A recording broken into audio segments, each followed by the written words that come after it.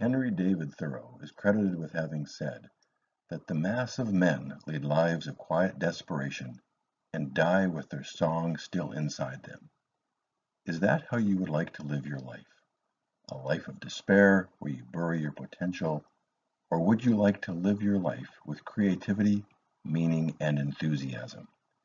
It is as if we have this overbearing weight in our chest that communicates that something very important is just not right.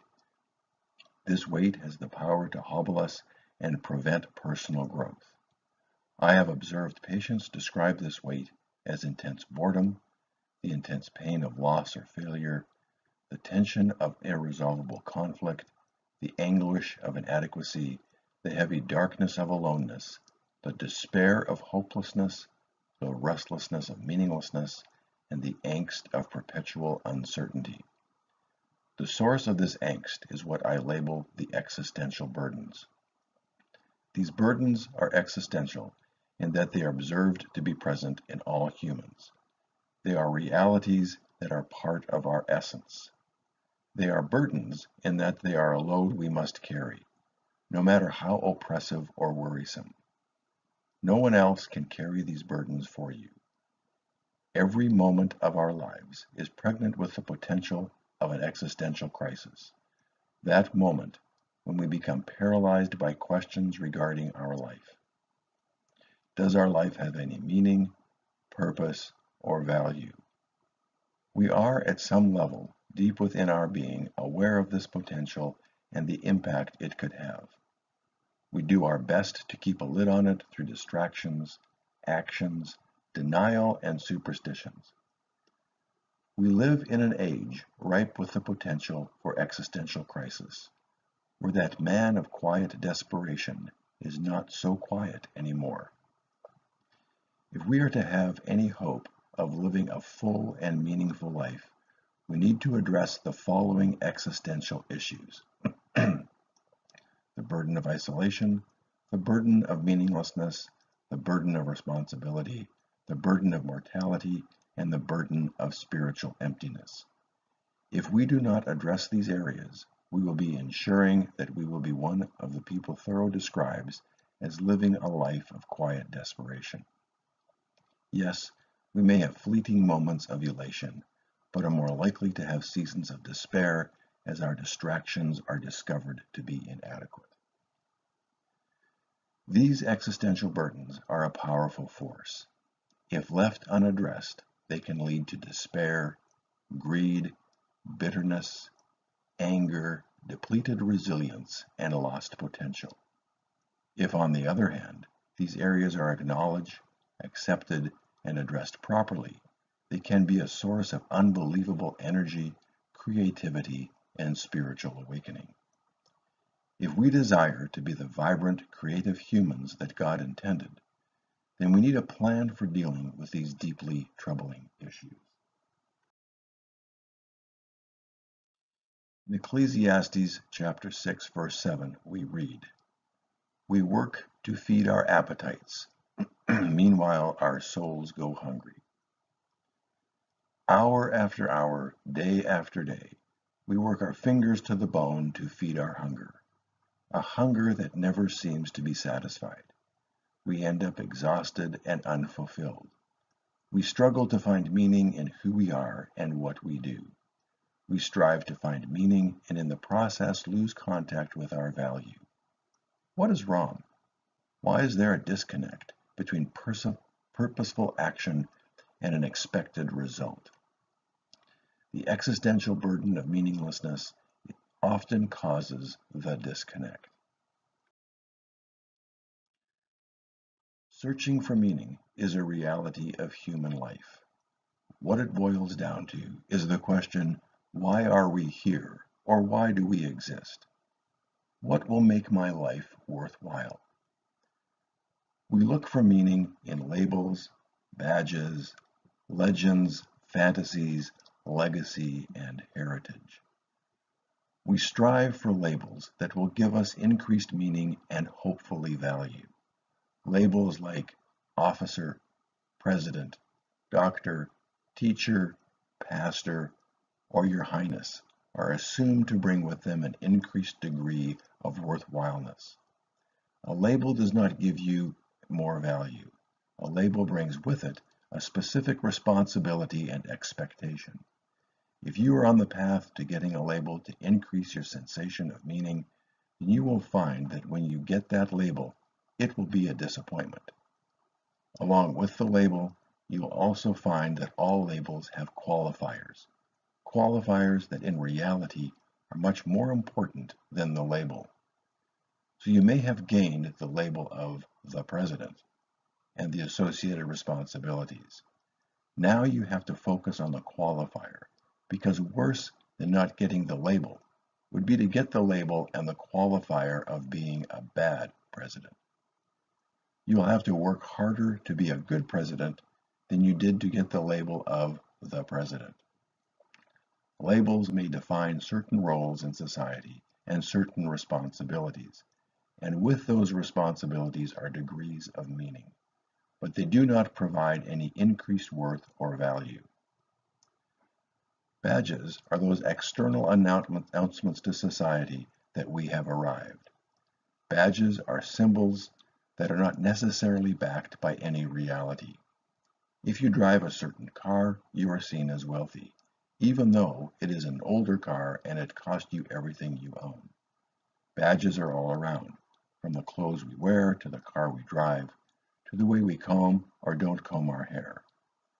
Badges make a statement of meaning, but do not provide any increased worth or value. We look at legends to increase our worth. Legends are associations with others who we see as having greater worth. Associations with sports figures, celebrities, politicians, popular musicians, or people of power or wealth are seen as being able to increase our sense of worth and value.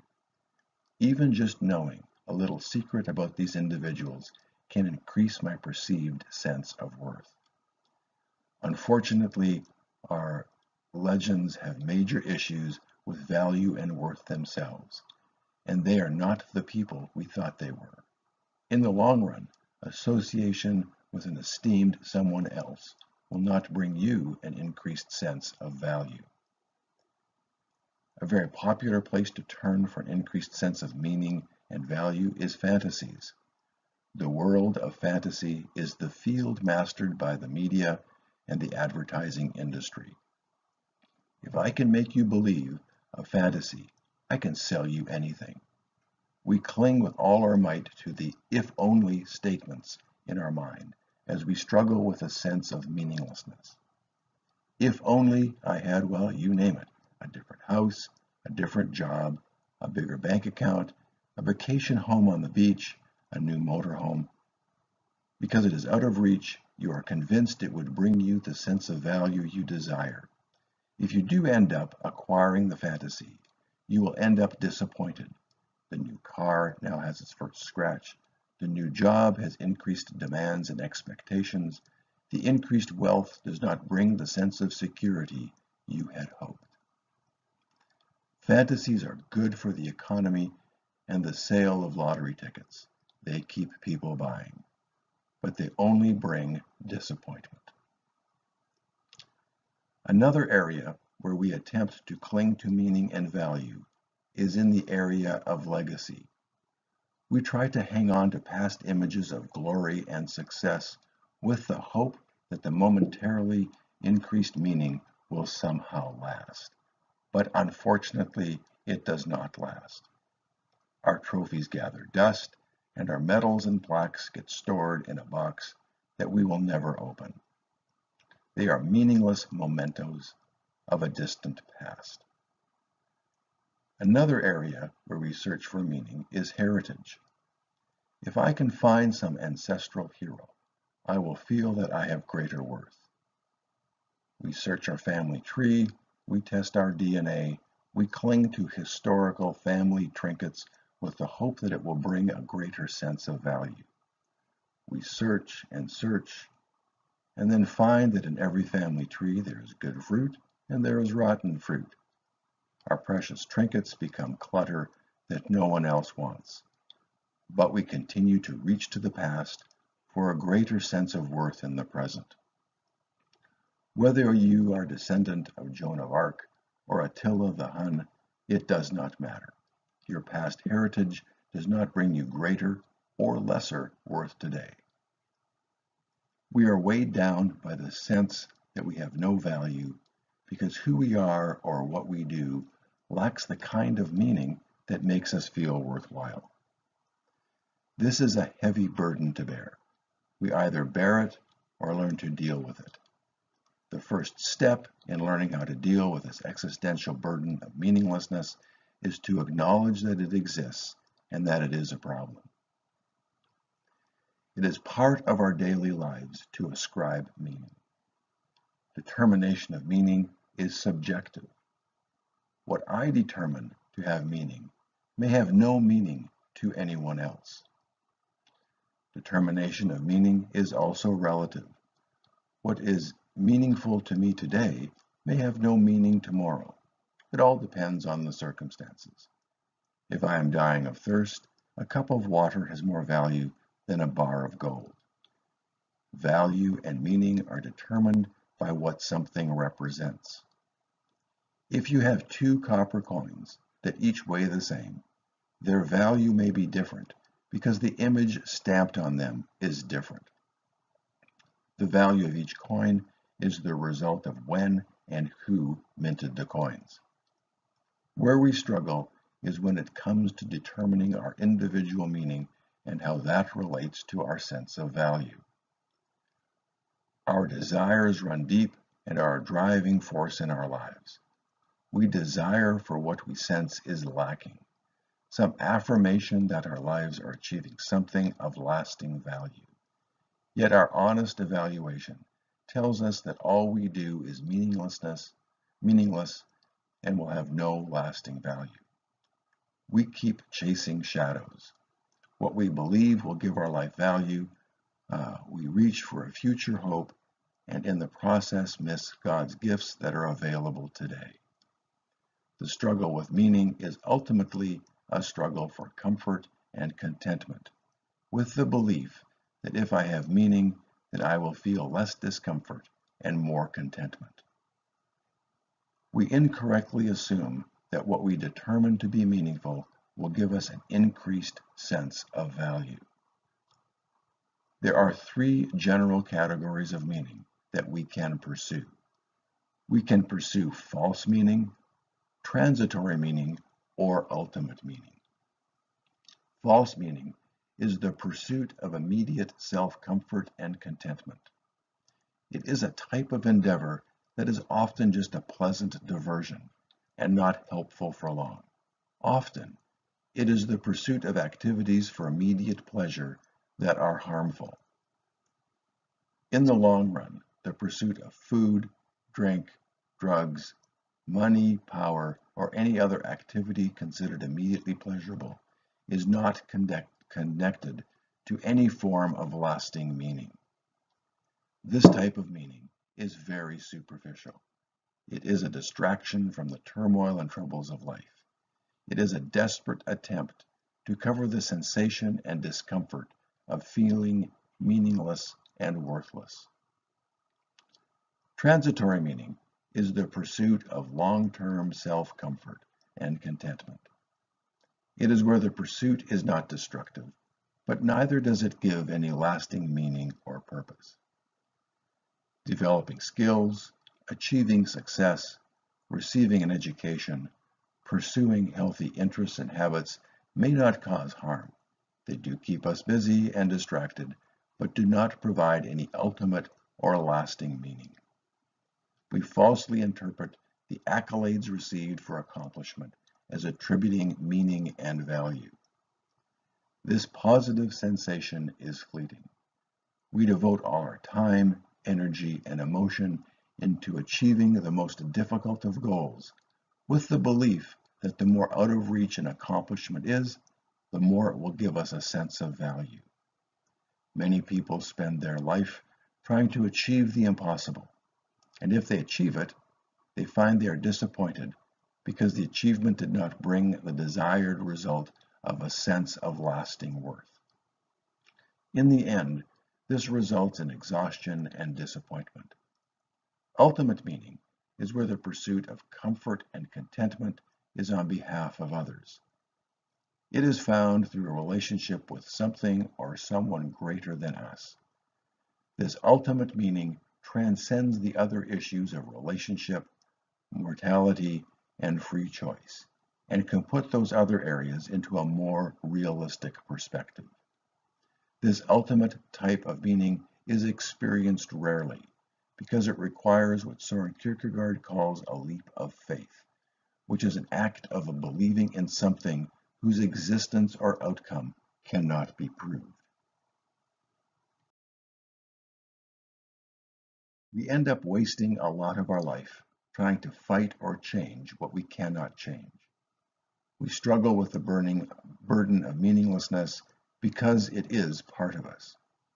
We all want to know that we have value and that who we are and what we do is not meaningless.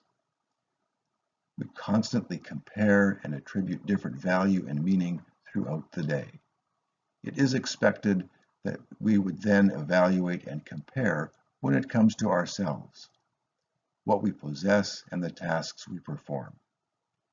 It is very, very painful when we realize that our actions and accomplishments are meaningless, with no value or purpose, because that is most often the reality. This deeply felt pain, this existential burden of meaninglessness, drives us to deny reality and distract us through meaningless, distracting activities. We are now back to that life of quiet desperation. Our search for meaning and value is a search for some action, attribute, or quality that is within our control that could somehow lessen the pain and discomfort of isolation, minimize the terror of mortality, lessen the angst of free choice and spiritual emptiness. We live with the belief that there is something we can do or say that will give us our felt meaningless lives some sense of value. So we work hard to pursue positions, accomplishments, physical attributes, memberships in the best clubs, entertainment, or even personal sacrifice to give ourselves a value boost. All to no avail. We still end up feeling meaningless. Pursuing meaning and value seem to push it further and further away. When we pour all our energies into achieving a self-defined, meaningful result to feel worthwhile, we only make the problem of meaninglessness worse. Goals are important in life. They give our lives direction and purpose, but we have to be very careful when we overvalue results. Results are not always within our control. To focus on results leads to a life of disappointment because it comes a life of constant comparison. There will always be others with better results. Even if you only compare yourself with yourself, your ability to achieve a specified result will eventually become more difficult, if not impossible, as you age. Focusing on results to give you a greater sense of worth is also discouraging, because even if you achieve the desired result, you will find that it can never bring you the sensation of value you so desire. Another problem with pursuing results to give you a greater sense of value is that when you focus too intently on a result, you have sacrificed the value of today for an anticipated future occurrence. You lose track of the joys and creativity present today in the process. Joy is only available if a future result is achieved, and then that joy only lasts for a short period. In other words, to give meaning to a result, to attain a sense of value or worth, will only steal your joy and contentment, kill your creativity, and destroy your awareness of your true value. Your song remains unsung.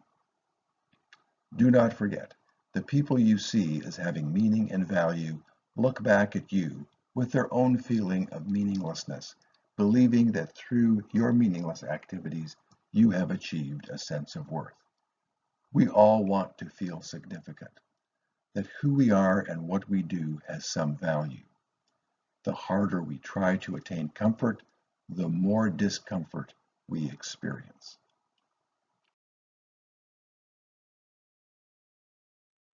Once we have accepted this burden for what it is, and that it is present in every human, we can get to the point where it can be appreciated. So how do we do this? How do we learn to appreciate the burden of meaninglessness? How can meaninglessness become a blessing? Firstly, we must realize there is a difference between meaning and value. What is the difference between meaning and value when it comes to how we see ourselves? Meaning is subjective, while value is objective. Meaning is a focus on what you do, and value is a focus on who you are. Meaning is direction focused. It focuses on where you are going, where value is determined by where you are in the present. Meaning is what you know and believe. Value is who you are. Meaning looks back to the past and forward to the future. Value looks to the present. Meaning is individual, where value is universal. Meaning fosters pride, where value fosters humility. Meaning rests on what I create, and value rests on the awareness that I have been created. Meaning promotes status or social position, where value promotes purpose. Meaning is data-based, where value is faith-based. Meaning focuses on observable gain, where value focuses on enrichment and life direction more than specific achievements. Once we realize that we all carry this burden and that no single individual act can bring us the meaning and value our soul longs for, then we can be free to not be pressured to find meaning where it cannot be found. When we place the demand for meaning on a specific action or quality, we only increase our discomfort. This knowledge can free us from attempting to diminish meaninglessness through accomplishments, status, physical attributes, acquaintances, memberships, knowledge, wisdom, sacrifice, spiritual endeavors, or notoriety. The increased sense of value from all these endeavors is weak and fleeting. You are now free to approach your life and activities in a way that can bring tangible peace and contentment. The burden of meaninglessness does not have to weaken you. It can make you stronger. So how can this be possible? How can the burden of meaninglessness strengthen you?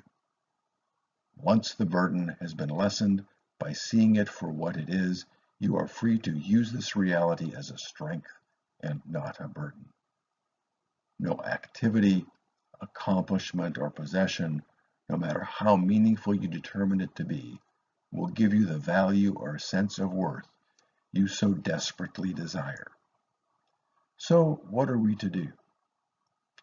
In Ecclesiastes chapter 5, verses 19 and 20, has some good advice regarding meaning and significance. It states, "To enjoy your work and accept your lot in life, this is indeed a gift from God. God keeps such people so busy enjoying life that they take no time to brood over the past." What this verse is saying is that there is joy in today's work if we are willing to accept our lot or our current results. Think back to the example of the coins of various value because of the image on the coin. Like the coin, our value is not our substance. It is not our flesh and blood or what we are able to do with our flesh and blood. It is the image of the Creator that is stamped on our soul. The value comes from the image. We have inherent value that is not based on who we are or what we do, but on whose image we bear. An important element of the image of our Creator is creativity, The existential burden of meaninglessness will steal, destroy, and kill our God-given creativity. That is the part of us that is valuable and meaningful and a gift of God to all mankind. You are worthwhile. You have a song to be sung. You and your song are a gift to all mankind. Do not throw this gift away trying to achieve some superficial sense of meaning. Take time to evaluate where you determine your true sense of worth. If we focus our creative energies on the task before us today, and not the results of completing that task, we will free ourselves to experience joy and contentment without having to place a value judgment on the accomplished task. God's gift is the freedom and an ability to enjoy your work and the fruits of your work. The type of work you do is not as important as your freedom to apply your creative energies to enjoy the work. My grandfather was a great example of living this kind of blessed life. He was not a wealthy or educated man. He grew up in a Russian-speaking community in Canada. He only managed to get to third grade in school and had to teach himself how to read English. I had the privilege of building 2 homes with him when I was younger. I learned a lot from him by observing how he lived his life. He never saw a challenge as impossible or a task to be avoided. He did not gloat over the finished product. He just applied his creative self to every daily challenge. His simple but joy-filled life had a positive impact on many people. His lasting legacy was how he lived his life. We will experience value, meaning, and contentment if we focus on the process and not the product. If we focus on our attitude and not our achievement. If we focus on creativity and not our creation. If we focus on opportunities and not trials. Take some time, find that place of solitude, and ask yourself the following questions. Be sure to write your answers to stay focused. To what are you looking to feel worthwhile? Where do you find your value? What does it mean to be creative? Do you give too much meaning to results? Have you found joy in your work? How do you approach your day? Have you found your song? Are you singing your song? What does it mean to be made in God's image? Once we are free from the belief that certain accomplishments will give us meaning, we can focus on what can give us joy, the creative process, and the image. As a community, we will all be enriched if you are free to sing your song. For additional references and help, please contact the Fractured Resilience website, and to be notified of future videos, subscribe to the Fractured Resilience YouTube channel. Thank you.